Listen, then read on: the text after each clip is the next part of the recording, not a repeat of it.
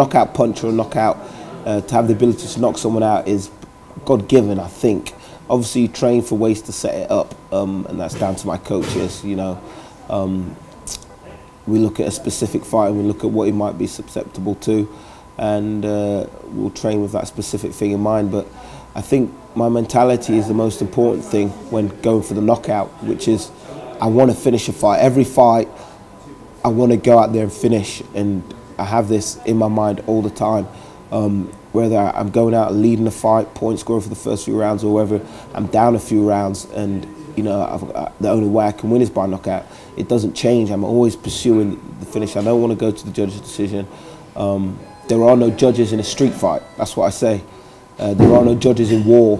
You know, one will be victor by crushing the other one's army, and one will be the loser by being defeated. And that's the way I see it.